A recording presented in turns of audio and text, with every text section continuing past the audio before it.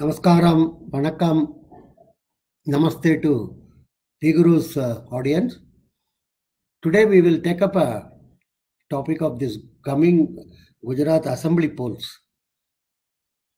At the outset, I should say I am not a 𝙒𝙗𝙀ologist or I don't have any major research, what one can call, based output available, surveys, nothing like that. Purely based upon my own inferences.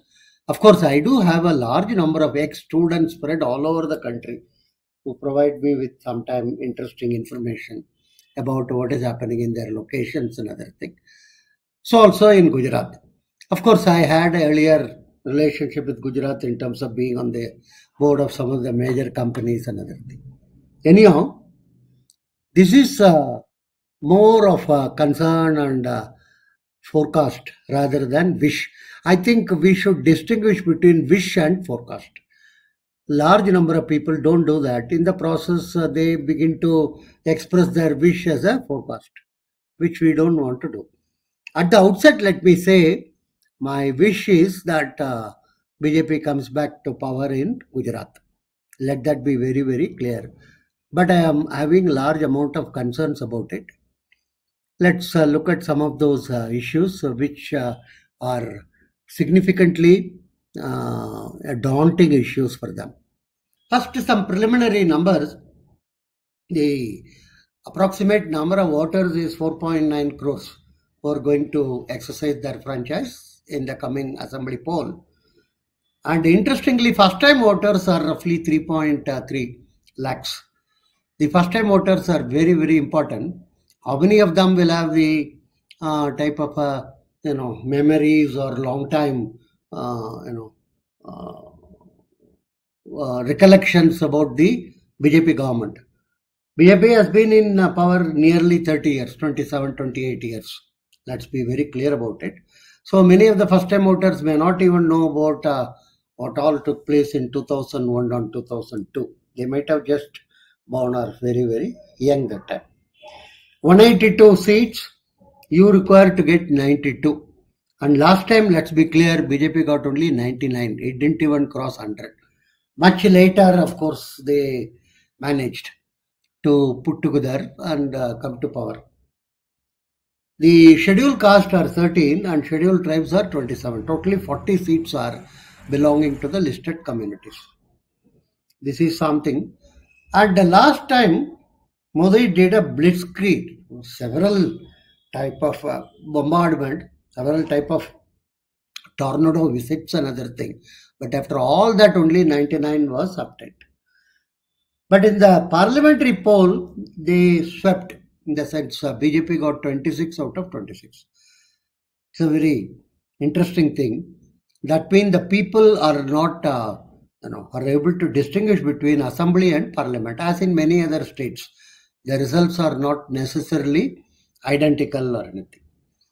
There are large number of course, SC 13, 27 we told, and Muslims constitute roughly 9 to 10% of the population. Now there are large number of concerns in the BJP camp.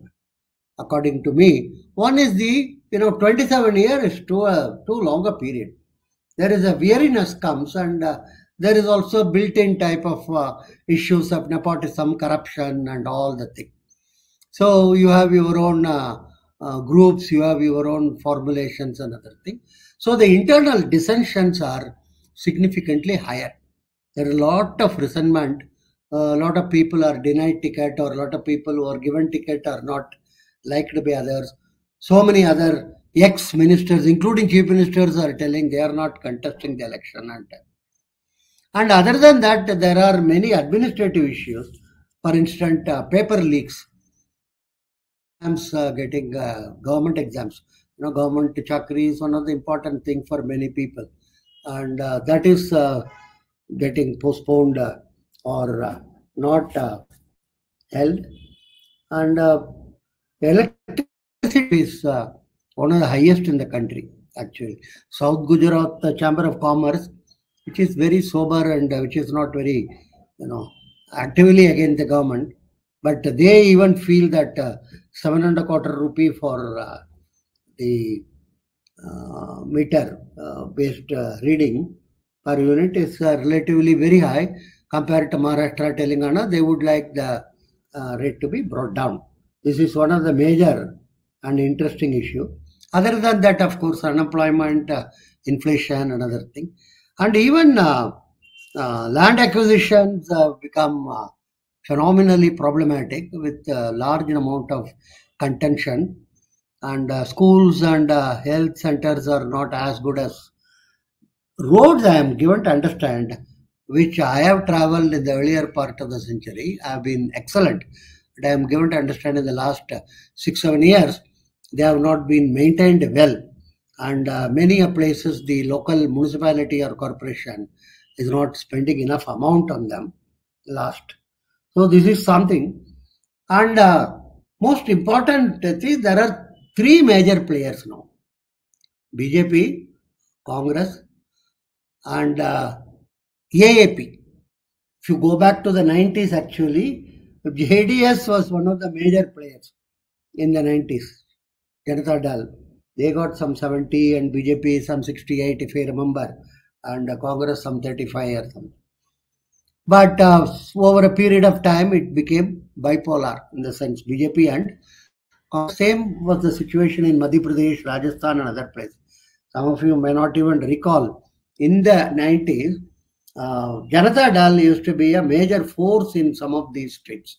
The erstwhile Socialist Party, which, but over a period of time, that got so diluted, and only Congress and BJP were opposing each other. Now the third fellow has entered, that is AAP. And Kejriwal is not somebody who can be wished away. First of all, he is only 54 or 55, if I remember correctly. And in our Indian politics, that is a very young age. In Europe, youth means 16 to 24. In India, it is up to 80. For instance, DMK used to have Stalin as the youth leader when he was in his early 70s. And now his son, who is, I think, in the late 40s or whatever it is, he is heading the... So the definition of youth is different. And so from that point of view, Kejriwal, if he is 55, he has got another 15 years at least to go in politics. 2000 he started, kindly remember, in terms of that Parivartan and part of Delhi to improve the electricity supply and water and other thing. And slowly then, what they call the group against corruption got formed. He and this Bedi, Kiran Bedi, and Yadav and a couple of others, and that had this Anna fasting on a very large scale, and there was a huge protest against corruption. He became a popular leader. Baba Ramdev, Sri Ravi Shankar, so many other people also jumped into that. VHP and BJP gave a significant amount of support from the background. And Anna fasting became so much capturing the imagination of people. So after that, Kejriwal slowly began to emerge as a major leader. And I should share a personal anecdote with you, or rather, we were working on this black money report that time, myself and a committee was there with Ajit Doval, Gurumurthy, and Mahesh Jethmalani and others.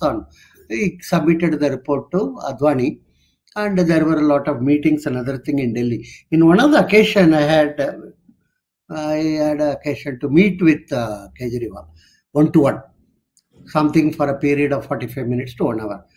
He was very, very clear that he will never enter into politics. He told me, Professor, I swear on my children's head, and I told, don't do all those things. And I jokingly told him, whoever says they will never enter into politics finally lands up in politics. Anyhow, he's a very interesting character in Indian politics, and he's extremely slippery, I can tell you, and shrewd. And he's got his own methods and calculation. He was a Indian Revenue Service person and IIT Kharagpur, and is not somebody who can be wished away. He knows what he is talking about. Some of the others with him have left him, like your Yogendra Yadav or all these people. But it doesn't matter to him. He is carrying on, and he is positioning himself as a very interesting middle person. He is not, for instance, the recent 𝗤𝙬𝘀𝘀 or this 𝙒𝙬𝙤𝙪 and other thing, including that of the very recent one of the Shraddha, that lady got cut into pieces, and he has not made any comments. He just keeps quiet and other thing. And you cannot accuse him of being anti-Hindu or anything. It won't sell, I can tell sincerely. Nobody will believe it. He cannot be considered as equated with some AIMM, MIM leader or something like that. It's not possible. He's a very shrewd person. He plays his game separately. And for instance, the way he went into Punjab and then got significant number of support and other thing is something very, very interesting. He uses SMS to select the CMs. At least that's what he claims. Anyhow, the emergent, why it is important for him, Gujarat, is he's already in 3 states, Delhi, Goa and Punjab. If he gets significant number of seats in Gujarat, if he establishes himself in Gujarat, it will be the 4th state. 4th state means he will become a national party. Then it would be possible for him to get into other fields and areas. So do not try to brush him aside or anything. And after all, he is won Delhi several times. If I recall, maybe 3 times or. At last one was phenomenal. Huge number in terms of the seats which he obtained and other thing.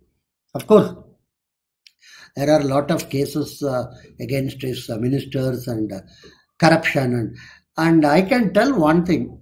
This corruption is not anymore flying, because somehow people are of the opinion that almost all leaders are corrupt. So there is nothing specific in terms of, and earlier, for instance, 2G, that 1,75,000, so many zeros, that 𝙒𝙧𝙤𝙪𝙥𝙥 is happily moving around. Nothing is happening to him. He is also a member of parliament, and he is sitting in the the speaker's chair sometimes. He is in that panel or whatever it is. So you can imagine the type of credibility people give it to corruption charges. So to that extent that his assistant are corrupt, is not going to fly. Second is very, very cautious in terms of positioning his party. He is positioning his party as an alternative to BJP, not significantly against Congress or anything.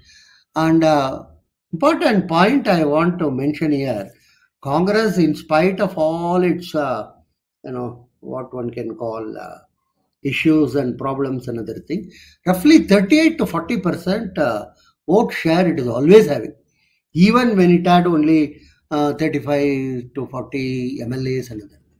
This is something, and now this is one of the major election, if I am right, where the Rahul Gandhi and other people are not making any significant amount of rallies and support and other things. It's on its own, and I am told they are silently working home to home and other things.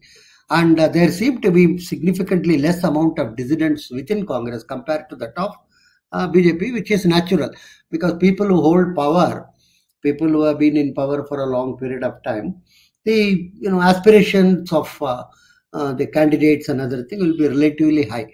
Of course, compared to 38-40% of Congress, BJP is having some 46-47% in terms of popular votes as of last time. This is something which we can remember. And AAP, how it has made some inroads. Let's be very clear about it. Surat, it got 27 seats in the local corporation, and in near Ahmedabad, it got 21% of the votes. It's not very easy to reject it. It got only one seat, but its ability to be a vote cutter is relatively very high. And whatever little I understand, I have been given to understand, AAP will get more of BJP votes rather than that of Congress votes. So it is not going to be very beneficial for anti-BJP front or anti-BJP parties or anything. So the earlier polls all used to be veering around anti-Congress. Anti-Congress front used to be formed in Madhya Pradesh in 1967 itself. It was formed. Interestingly, in those days, 𝙤𝙬 and CPI were in the same coalition government in MP. That's an old story. But now slowly it has become in terms of anti-BJP. BJP is one sort of a pole, and anti-BJP is another pole. So there is a enormous amount of dissatisfaction against BJP. Let it not be brushed under the carpet. It's going to face, and people distinguish between assembly polls and parliament polls. Last time I remember that Vasavia, the tribal party leader, 1 seat or 2 seat fellow, he became suddenly an important part of decision making. I only hope some clear-cut majority is given. But I am increasingly feeling that AAP will have a significant amount of impact. But between today and December 1st, when the poll take place, much water can flow in the river. And what is that type? For instance, I'm sure PM will make a significant number of tornado visits in order to sway the voters. And as far as the Gujarat people are concerned, many of them consider Modi to be their CM, not any local. It's very unfortunate that this Modi-Amit Shah leadership is more like a banyan tree. It's not allowing any local leaders under the tree itself to grow immediately. For instance, in Gujarat, they have changed the chief minister so many times. It doesn't give a good amount of credibility or anything. That is one thing. Except in Assam and in the south in Tamil Nadu, where the local leaders are, and of course UP is a separate case, where Assam and Tamil Nadu, the local leaders are phenomenally gaining power and influence because they are much away from the banyan tree, and maybe banyan tree also doesn't really worry about it or anything. It's very important that the next generation leader should be focused, and next generation leader should be brought to the front. In many states like your Gujarat, Madhya Pradesh, Rajasthan, and several other states, it's an important thing. Second is encourage people to grow. There is, for instance, there is a what one can call a sort of a cold war between the transport and roadways minister Gadkari and the PM. That is what is the perception. That is not required actually. One can have one's own leadership styles and patterns in different places and different parts. But unfortunately, the combination of Modi and Amit Shah has become too big and too large and banyan tree for it to accommodate other type of younger leaders to come up and other thing. That is another dimension of the issue. So Gujarat is going to be a very, very interesting thing. Again, let me repeat, last assembly they got only 99 seats. I hope they cross 100 this time. One. Second is AAP doesn't, of course, many of the forecast is telling AAP will get 0, AAP will get 1, and I don't give much credence to those forecasts. They were telling in AAP is not at all a force in Punjab, and anyhow. So AAP has arrived. Let's be very clear about it. They have arrived at the regional level, and I am sure they will grow into national level because of several type of an attraction which they face. They are not, first of all, a family-based type of a entity. They have got their network and other thing. That they are corrupt is not some news for me. If you say some politician is not corrupt, then that is a major news, major headline news for me. Not that is corrupt or anything. So they have come. They are going to be a very important factor, very important force, and he is playing his cards very nicely. You see, he doesn't beat with power, and he doesn't want to be associated part of this 𝙒𝙗𝙤𝙤 other thing. He is building himself as an independent power bloc and a pole opposing the central, and he is taking a middle position only. You cannot accuse him of being excessively secular or excessively communal. He is not getting into those aspects at all, and he is very savvy. For instance, he says in Gujarat that up to 300, what is that? What is his promise? 300 units. That is a very great boom in the context of the significantly higher power tariffs which are being faced in the. It could sway the people, or of course, many people say Gujaratis are not going to be swayed by this thing. And in between this, 𝙤𝙧 was talked about in Gujarat. I am not sure how beneficial it is going to be, because 𝙤𝙧 will have impact on the asset holding patterns of HUF as well as income tax issues pertaining to HUF, and large number of Gujaratis do business through HUF. So I do not know how much they are able to be carried along. I only hope it's a passing phase and it's not going to be a major point of discussion in the Gujarat polls. Gujarat poll is essentially between what you may loosely call local and global. Global is, of course, Modi ji, who is also perceived as the CM of Gujarat. He talks about twin engine. Actually, there is only one engine, because the local leaders do not matter at all. At some point of time, I jokingly asked, who are the ministers in your cabinet? Many friends of mine in Gujarat were laughing. They say nobody knows about themselves. Anyhow, so that is a very, very tricky situation. God forbid, if by chance BJP doesn't do well in Gujarat or doesn't go up to the expectation, it will have a significant amount of repercussions. Next in Karnataka, and of course for the Lok Sabha. Kindly note, Lok Sabha, they got 26 out of 26 in Gujarat. Can that be repeated? That is another thing. In Karnataka also, they got significantly very high, 25 out of 28. Whether that can be repeated in 2024 is another issue. Karnataka, they are facing already severe type of anti-incumbency and various other, that we will cover separately. So, the performance of BJP in Gujarat is extremely important. And in between, of course, they are talking about MCD elections in Delhi and other things. That's a separate, I do not think that will have a. And Delhi anyhow is, let's be very clear, as of now, is Kejriwal's forte. And whatever is carried about him and other things, I don't think Delhi citizens take it very seriously.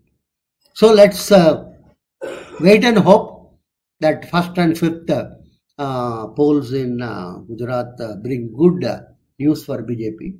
Otherwise, it is going to be a major issue for the whole country. Thank you. Thank you very much.